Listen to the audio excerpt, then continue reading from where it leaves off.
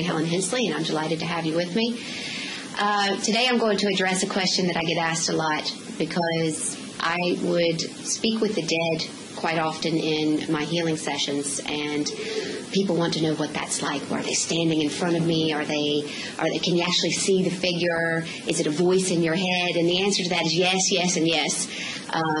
People will come through in whatever way possible, and depending on how evolved the soul is or how long the soul has been passed over, usually depends on the way that they'll tend to communicate, because it's all about vibration. When a vibration is at a much higher level, it takes a lot of effort to lower the vibration in order to communicate with a human being. And so when a soul is in spirit, if they have just recently passed over, very often you'll get help or assistance from somebody else connected with that soul, because they're unable to manage lowering the vibration just after passing.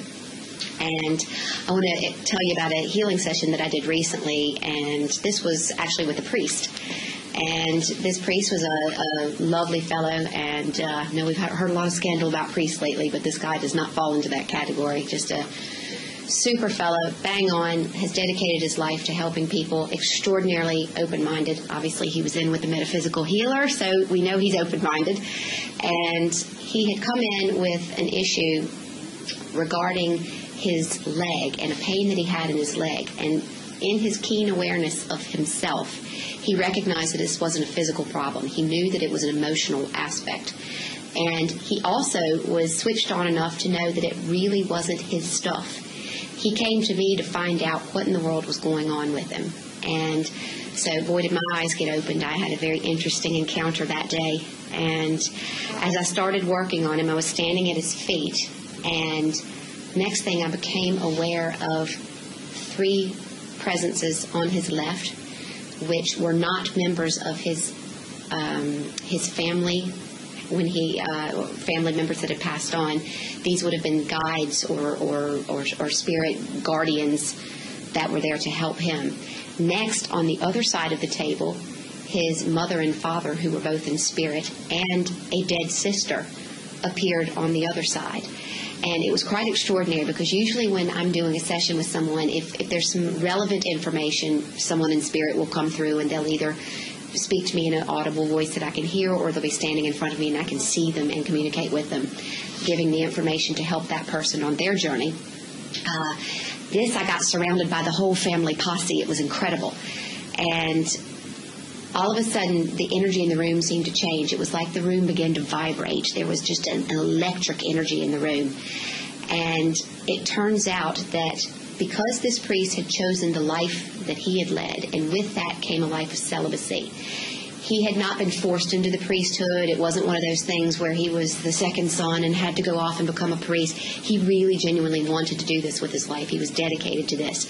So the issue of celibacy was not an issue for him.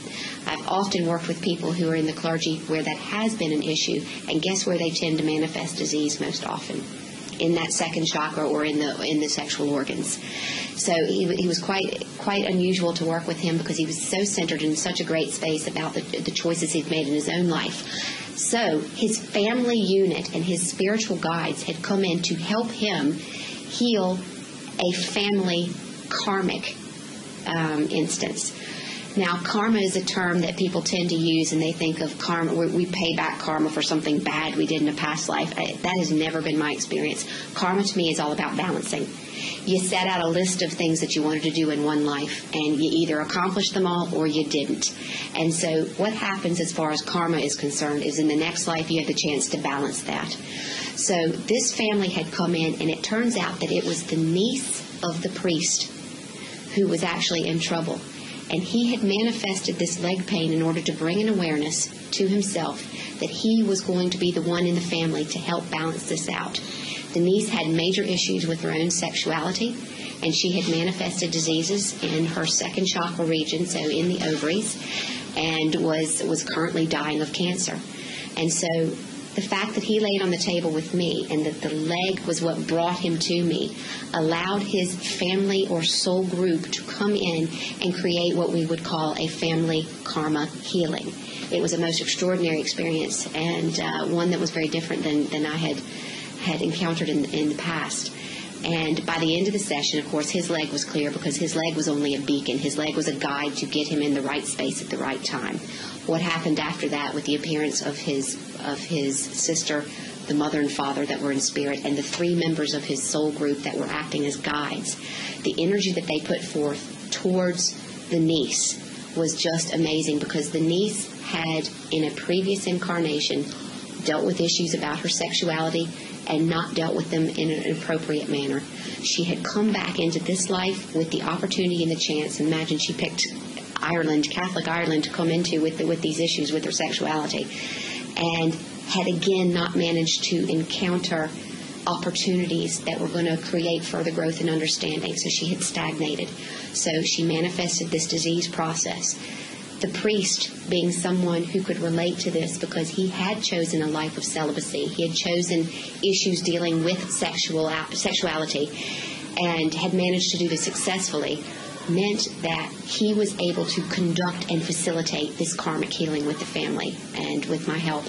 And it was absolutely a most extraordinary experience. And I look forward to sharing more of those experiences with you in the near future. Thank you.